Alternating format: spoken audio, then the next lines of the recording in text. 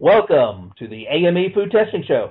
Today's topic, Soylent, a new food source with Rob Rhinehart, Project Soylent Director. Rob is an electrical engineer from Georgia, working for a wireless communication startup in San Francisco, California.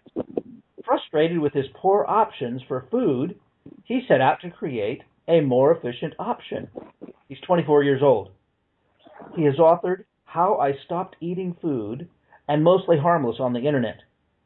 Interested persons can sign up at Soylent.me. Volunteer forms are also available at SoylentWuFu.com. Welcome with me, Rob Rhinehart. Rob? Hi, Andy. Thanks for having me. How are you? Great. Hey, did I miss anything in your introduction? No, I think you pretty much covered it. Awesome. Well, let's start in. What are the challenges with today's food sources? There are many challenges. People have various preferences with food, and they have various goals with food. I think a lot of people obviously would like to be healthy, but a modern lifestyle leads to a very constrained sort of behavior around food. Generally, a lot of the healthier options can be very expensive, very time-consuming, and a lot of people don't really really enjoy the freedom that people may have used to around food. So this has led to quite a dilemma for a lot of people. If their lifestyle leaves them very financially and time constrained, they may not have the means to eat well, and that could be very frustrating. And I encountered this problem, and I set out to see if I could solve it by creating maybe a non-traditional food source that better fit into my lifestyle. Well, you certainly are a busy person. You're an engineer, is that correct? Yeah, as an engineer, and I was working for a startup company, which means that I kept very, very long hours. I didn't really have the time to prepare a lot of food.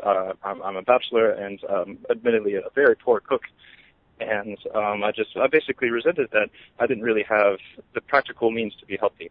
And a lot of people have superb diets, but it takes a lot of effort. And for someone not able or not willing to put forth the effort, that can make it very difficult to be healthy today. So that's kind of the problems that I encountered.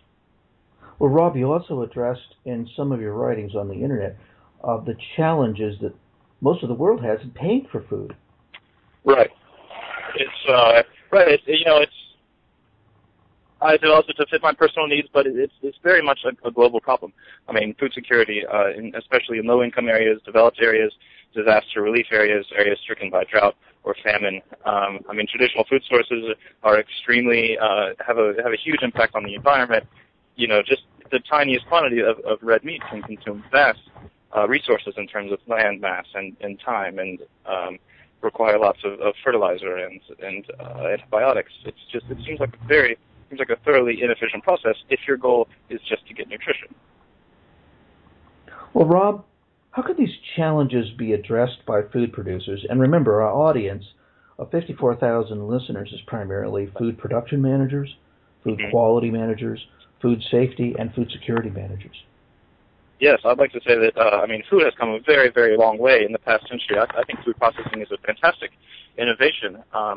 But a lot of it starts with the consumer, and if we can do a better job at educating the consumer as to how their options really affect them, rather than trying to make things that may have been traditionally familiar, such as a cheeseburger or something, maybe we can create non-traditional forms of food that are incredibly tasty and cheap and nutritious. And I think that if these options, there were more of these options, even if they weren't necessarily recognizable, I think the consumer would really come around to it. Wonderful. What benefits can you see that optimal food would offer, primarily consumables? I think there are a vast number of benefits. Personally, I never realized the incredible difference, not only physically, but cognitively, that comes from being in excellent health. My diet admittedly was pretty poor. I lived on, a lot of frozen food and ramen, and I definitely did not have a complete diet. And essentially, I didn't know what I was missing. I didn't really know what it would be like to be in better health, to have more optimal nutrition. And I feel like a lot of other people don't realize it as well. I think there would be huge lifestyle benefits, spending less time. I think a lot of people don't really enjoy the process of going to the grocery store and cooking as often as they do. I mean, they may enjoy it every once in a while, but may prefer to do it a little less. So having food that, took longer to spoil or was cheaper or easier to prepare, if we could have these things and keep the nutrition, I think it would be a massive benefit and a massive help to many people. Well, Rob, you've certainly done quite a bit of research in your efforts to seek out this ideal form of food. What form would ideal food take? What would it look like? As it is right now, it's basically a daily, no-frills packaging powder. It comes in powder form, and I just add a couple liters of water. It fills up about a pitcher every day, and that's pretty much all I consume. And what's strange is that's pretty much all I crave. I never really feel hungry. My lifestyle is pretty physically and cognitively demanding, and it finally meets all of my requirements. So the idea is to be easy. There's no dishes to clean. There's nothing to prepare. You don't even need a heat source. It's just clean water, the powder, and then you drink it, and you're done. It's all about being efficient. Rob, that certainly is a very attractive set of objectives.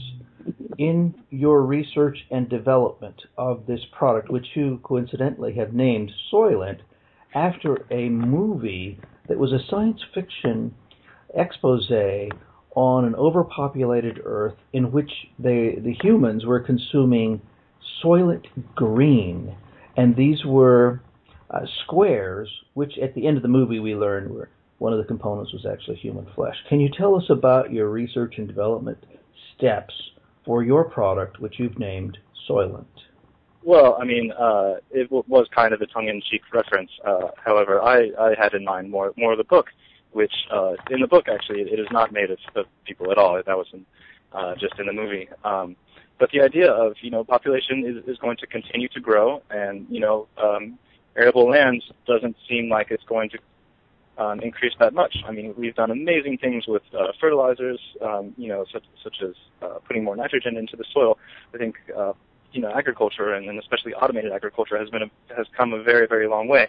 But I still think we need to prepare for the future. With billions more people, especially if we want everyone to be adequately fed and nourished, we might have to rethink not only agriculture but food itself.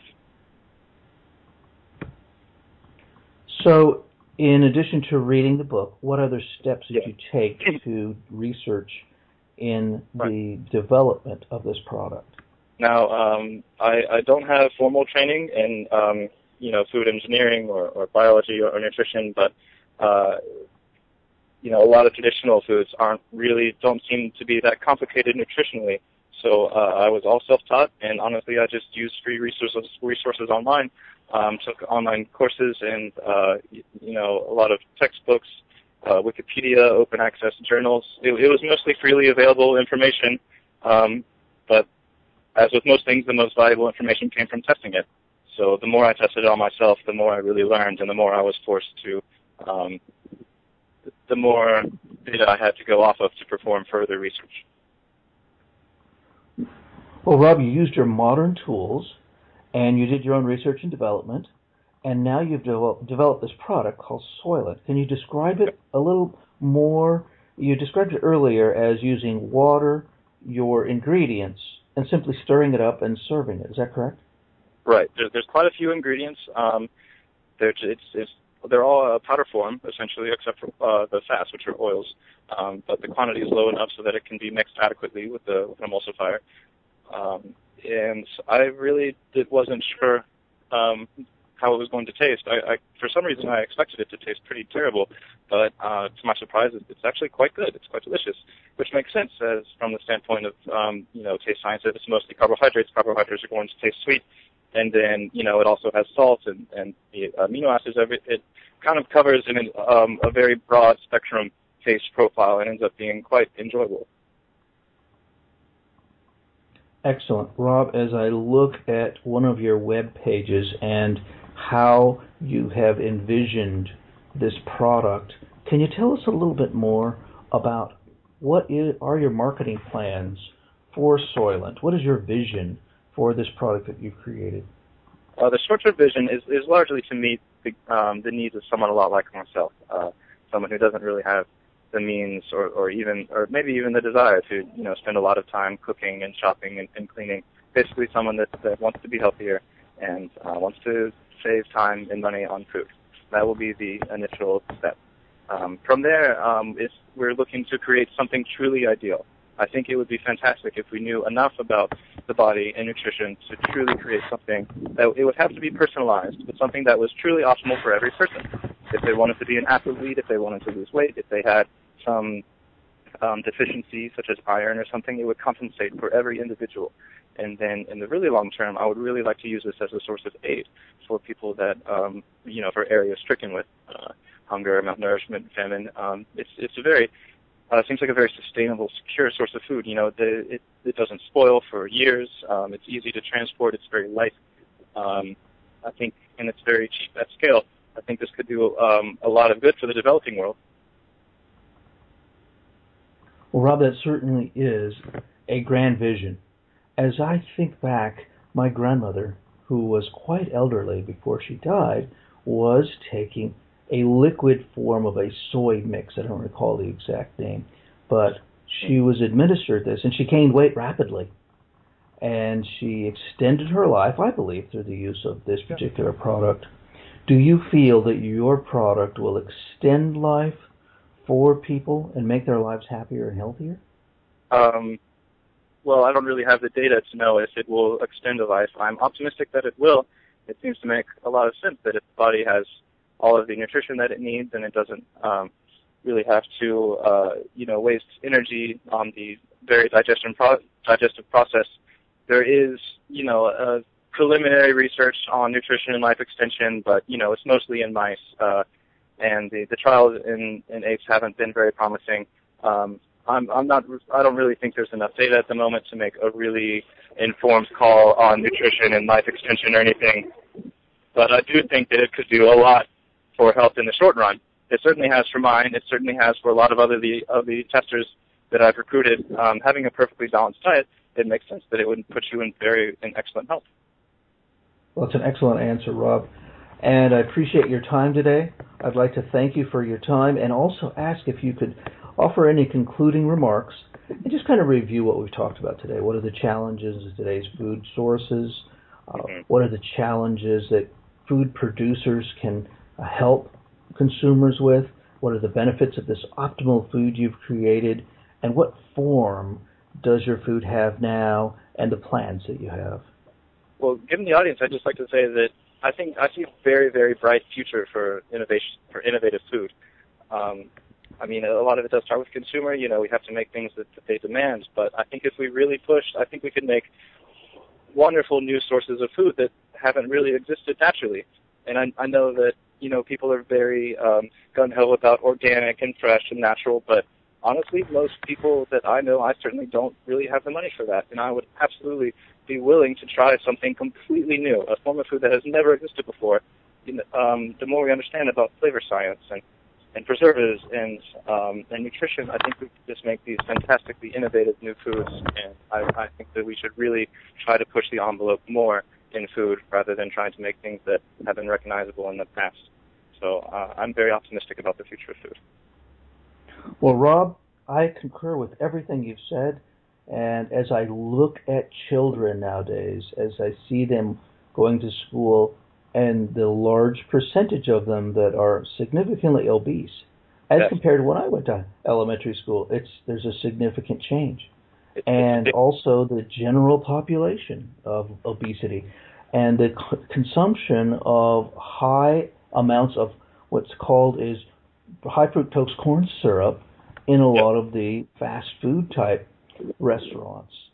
I find that to be very disturbing. How does your product address those issues? Our product, again, I think that a lot of consumer behavior has to do with cost and convenience. And, something like a lot of fast food restaurants, you know what you're getting. It's consistent. It tastes good. It's very cheap. And, given all those, people don't really seem to think about, or given all those positives, the nutritional component of it kind of falls by the wayside. And I'm I think it's a problem, and I think it's only going to get worse. People's favorite foods are largely developed during their youth, and honestly, it's very difficult for the organic kale to compete with a double cheeseburger at McDonald's. I mean, it just tastes really good. If we can really focus more on the nutritional aspect of cheap, convenient food, I really think it is the responsibility of the people that control the food to not just optimize something for taste or not just optimize something for cost, but to really keep in mind that, people are going to make these decisions based on cost, convenience, and taste. And I really think we can use science and we can do research and we can make foods that meet these requirements. And, we can have food that tastes every bit as good as the high-fat, high-salt, convenient food that exists today. And I think we can make it very healthy. Well, Rob, I certainly appreciate, again, your time, your energy, and your grassroots effort to change the world. I think it's absolutely wonderful. And if there's any other product that you have come up with in your efforts, feel free to contact me and get on the line, and we'll chat again about how you stopped eating food and you came up with this new product called Soylent. Thank you, Andy. Thank you very much. This has been great. Thank you. Have a great day. You too, Andy. Bye now.